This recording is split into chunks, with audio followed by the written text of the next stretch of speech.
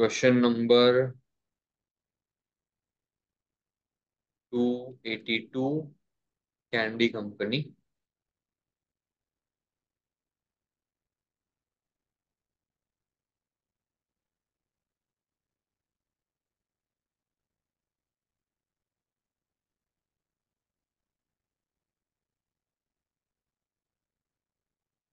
Calculate the financial effect on Candy Company of accepting the bulk purchase discount. Financial effect on accepting the bulk purchase discount. ठीक है. Candy Company purchases a number of different products from various manufacturers, which it then sells on credit to a number of large retailers. Candy Company is currently reviewing its working capital investment, and two independent options are currently under consideration. A bulk purchase discount from its biggest suppliers and offering. अच्छा ठीक है, हमें तो सबसे पहले bulk purchase discount ही करने का है. पहले अपन बल्क परचेज डिस्काउंट पे फोकस करते हैं. One of the Candy Company's best-selling items is the gimbal. Candy Company pays 30 for the gimbal, and the annual sales demand is 18,000 units. Annual sales demand is 80,000 units. At present, Candy Company's order size is 1,000 gimbals, and each order costs 75 to place, excluding the purchase price. Annual holding costs are equivalent to 9% of the purchase price of the gimbal. Due to high level of demand for gimbals, Candy Company always holds a buffer inventory sufficient to cover the 2 days demand. Candy has been ordered a bulk. अच्छा, तो पहले तो ये एक part है, तो पहले ये एक पार्ट कर लेते हैं.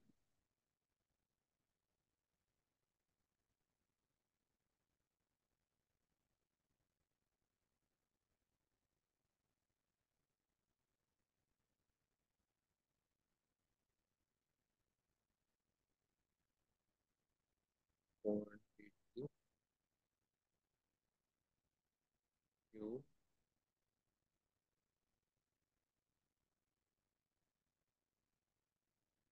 demand is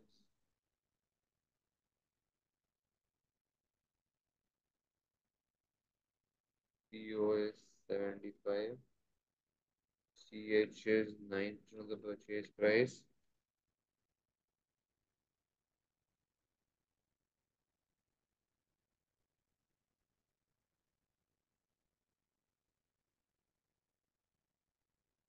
हमें क्या ढूंढना है? Financial effect of. ठीक है, तो सबसे पहले तो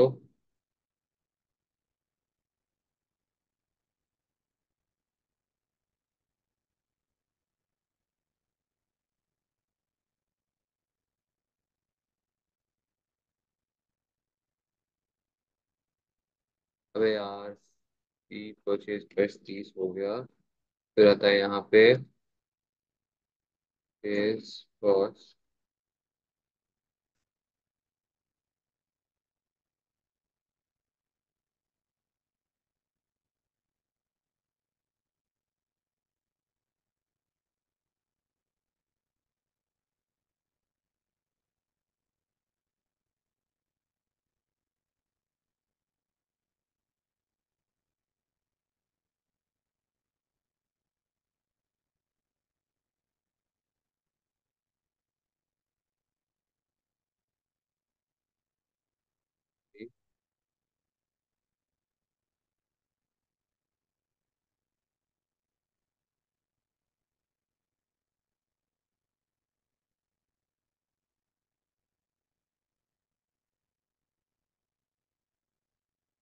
CH.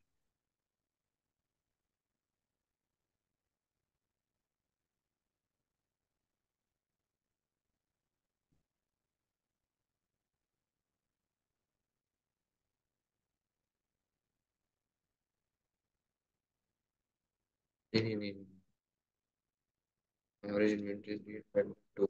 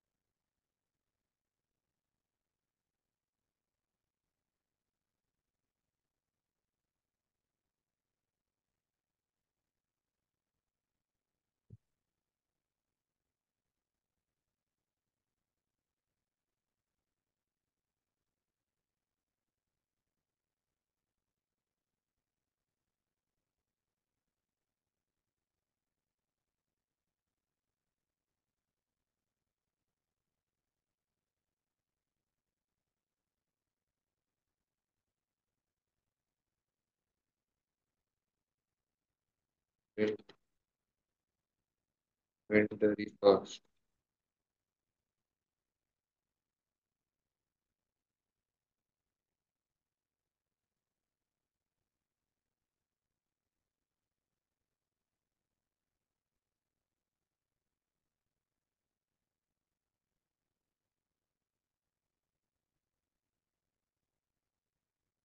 एनुअल इन्वेंटरी कॉस्ट मिल गया इतना। ये हमें देखना है कि फर्स्ट केस में, फिर अभी इसी चीज को करेंगे copy paste. Second case, if bulk purchase discount is offered, ये तो कुछ वो थे ना, always hold buffer inventory sufficient to cover 2 days demand। तो इतने बफर इन्वेंटरी भी ऊपर ढूंढ दी होगी 100%। Buffer buffer inventory is equal to 2 days of demand ना, तो टू अपॉन 365, 365 है, 360 लें, 360 डेज लेना है, इंटू 18,000 की डिमांड, तो अगर 100 का बफर इन्वेंट्री, तो हम एक काम कर देंगे खाली इसमें हम लोग ना होल्डिंग कॉस्ट में खाली हम यहाँ पे ऐड अप कर देंगे।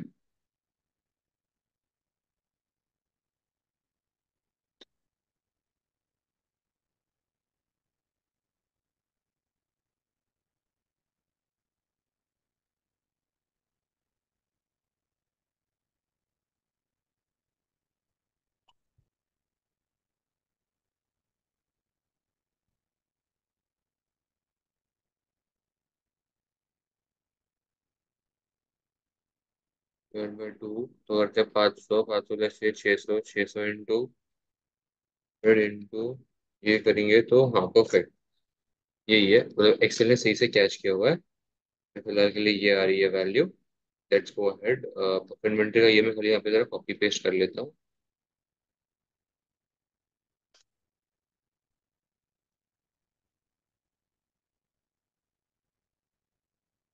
फिर यहाँ पे आ जाते हैं। Candy company has been offered a bulk purchase discount of 1.5% of the purchase price if the company increases its order size to 1,500 gimbals। मतलब हमें सेकेंड केस में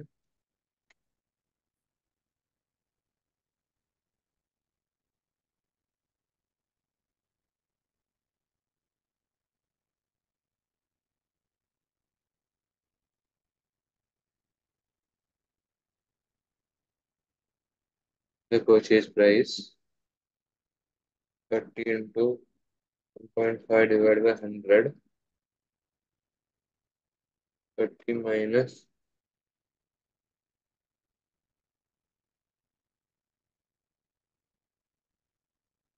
ठीक है, although this is 50% more than the size of the current order quantity, Candy Company feels that it has sufficient storage capacity to accommodate this, but holding costs for gimbal would increase to 10% of the purchase price। Holding cost per gimbal would increase to 10% of the purchase price।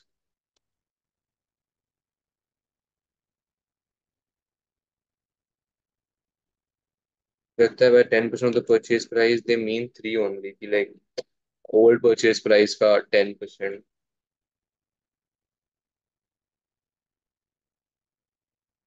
है ना। मुझे लगता है CH3 ही आएगा, वो उतना 2.955 शायद ना जाए, आई डोंट नो, बाद में चेक कर लेंगे। Also the increase size of order would result in higher delivery cost, increasing the cost of placing the order to by 25, by 25 मतलब यहाँ पे आएगा 100। नेक्स्ट इस पे यहाँ पे 25, if accepted Candy Company would still maintain a buffer inventory sufficient to cover 2 days of demand, तो ये तो ठीक है। होल्डिंग कॉस्ट सी एच यहाँ पे मैंने शायद लिंक नहीं दी थी 100 की, और मैंने लिंक दी थी एवरेज इन्वेंट्री, बराबर से कैश किया है, ये भी बराबर से कैश किया होगा,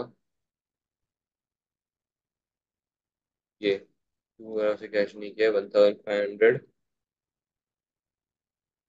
मुझे एवरेज इन्वेंट्री मिल गई निकी, तो net effect is this minus this, it leads to a saving of 7,320। ठीक है, 7,320 का सेविंग ही हो रहा है कैंडी कंपनी का, चेक कर लेते हैं।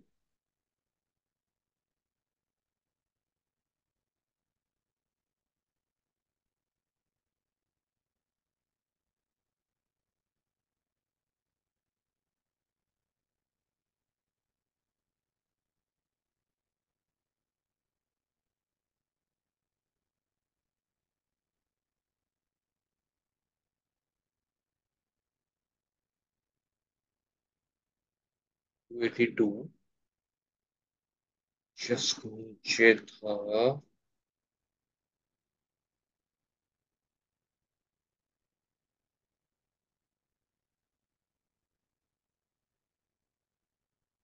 5,35,612, 5,35,650।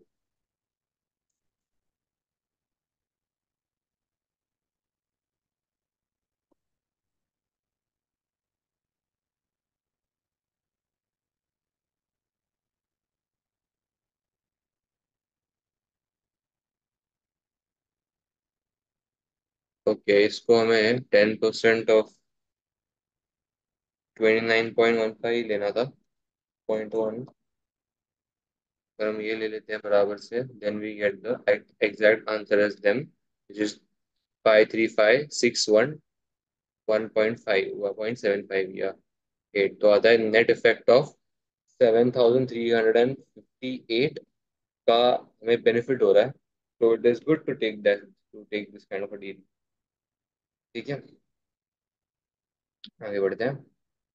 Calculate the financial effect of candy company of offering an early settlement discount. अभी हमने ऑफर किया है early settlement discount. Let's start.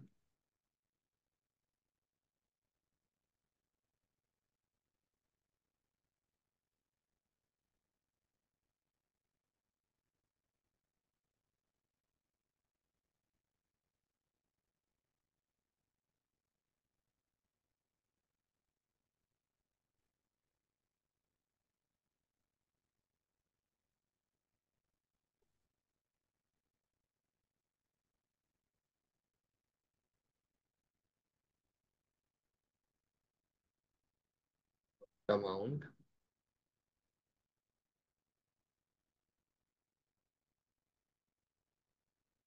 सबसे पहली बात तो candy company has total credit sales of 45 million per year, and all of Candy company's customers are equal in terms of sales value. Although Candy company's credit terms require payment on 30 days, only 60% of the credit customers pay on time. Remaining 40% of the customers pay on an average of 40 days. Candy company is considering introducing an early settlement uh, discount of 0.5% for the payment within 10 days.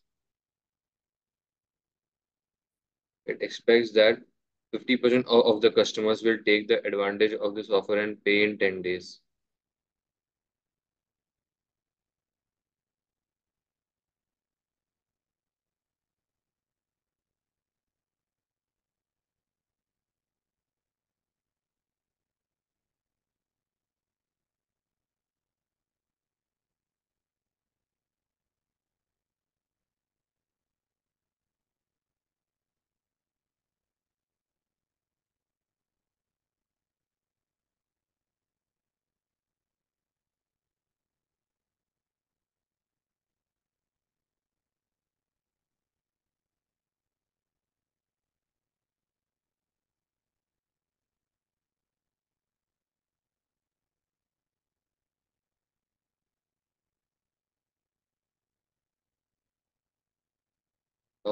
Within 10 days, only 50% of the customers,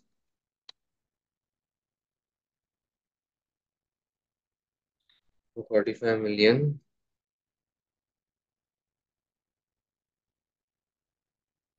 will,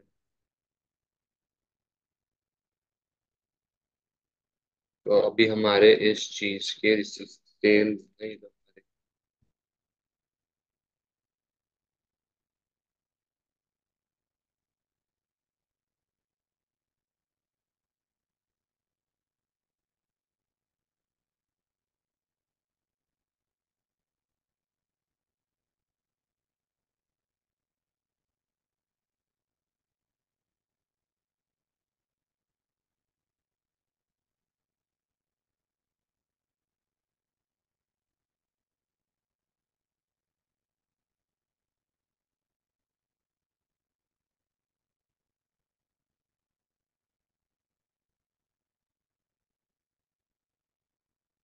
Sales into sales divided by 360.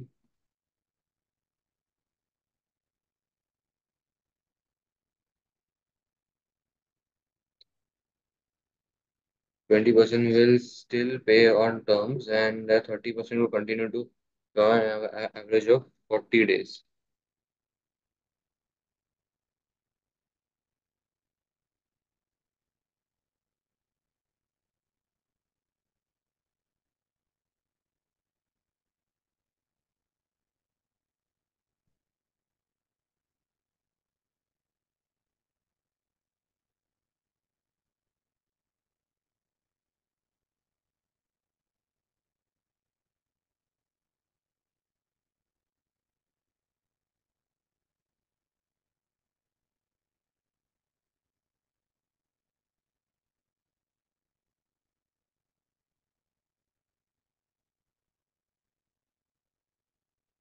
20% of the customers still pay on time, 30% pay on an average of 40 days. हाँ, candy company finances in short term cost of 7%. तो सबसे पहले तो हम हमारे discount निकाल लेते हैं, है ना. डिस्काउंट जो हम देंगे, discount status, discount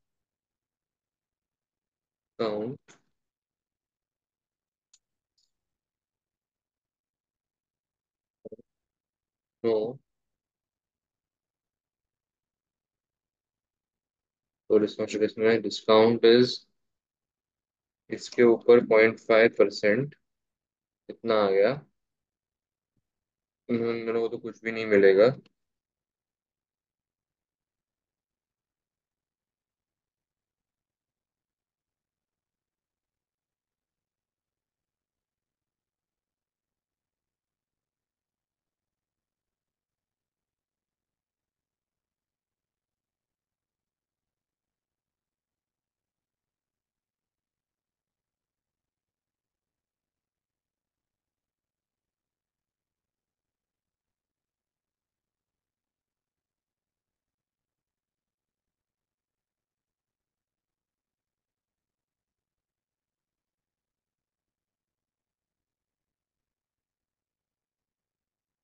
discount offered,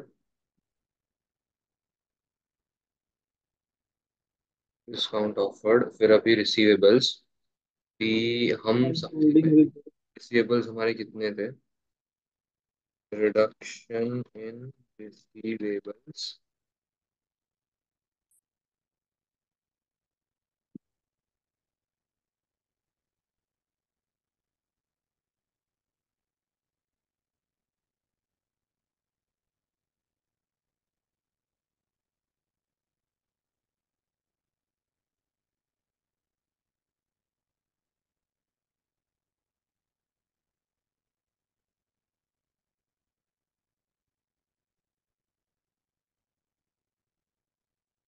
40%, क्या था, 60% of the credit customers pay on time, which is 30 days, and 40% of the customers take an average of 40 days.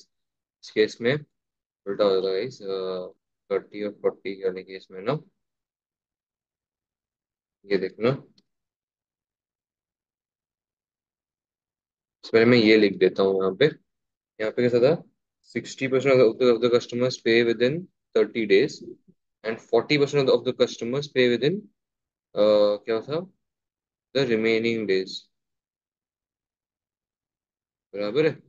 यहाँ पे टोटल हमारा 4,50,000 आ रहा है. हाँ, 4,50,000 आ रहा है. अभी हमारे रिसीवेबल यहाँ पे कितने होंगे?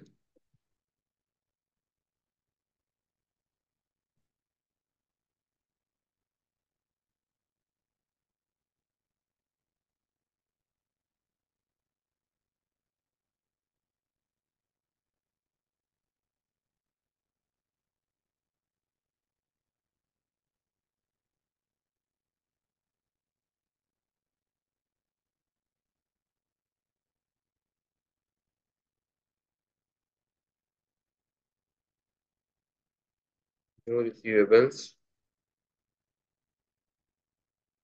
ओल्ड में इतने थे, न्यू मेरे इतने थे, तो मेरे को बेनिफिट कितने का होगा? वो मुझे यहाँ से पता चल जाएगा। यहाँ पे मैं फाइनेंस करता था 7% से, this into this,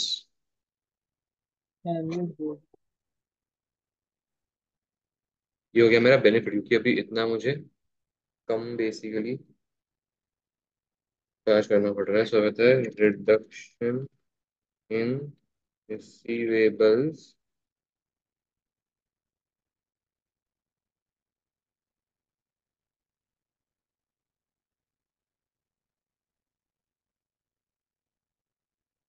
net effect आता है 16 to 50 का लॉस।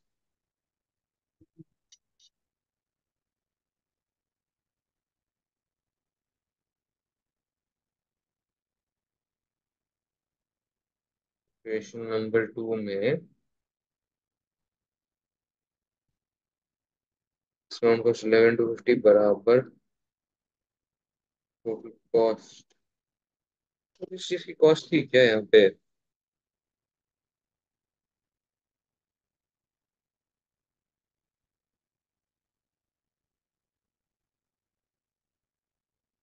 टोटल रिसीवर्स यहाँ पे आ गए, इनका फाइनेंस इतना था। अरे यार इनका सबसे बट इनका भी ऑलमोस्ट सेम ही आएगा ना। मैं 7% से इनको ले रहा हूँ, मैं 7% से इसको दे रहा हूँ, मैं net effect will be the same only ना।